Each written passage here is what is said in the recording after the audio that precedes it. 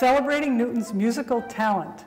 This is Ellen Myers, Director of Programs and Communications at the Newton Free Library, coming to you from the library's art gallery to tell you about Strike-A-Chord live music at the library. On Saturday, May 30th, the library will overflow with music on 3 separate stages.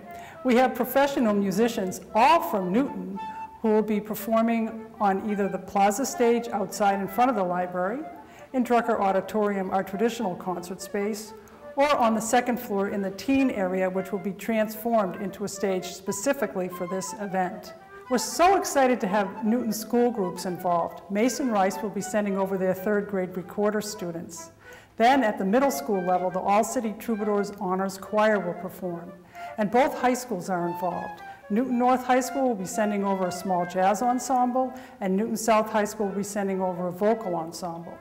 Then there are the music schools in Newton.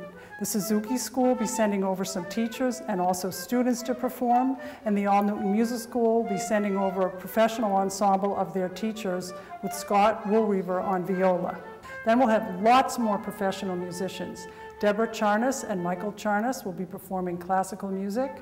We'll have Nextet, a group of local jazz musicians, and a rock band, X-17, is performing outside.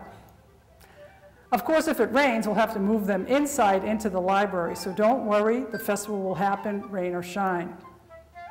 There are more musicians on the lineup, altogether 14 acts. So come on down and catch the beat on Saturday, May 30th. It's all free at the Newton Free Library.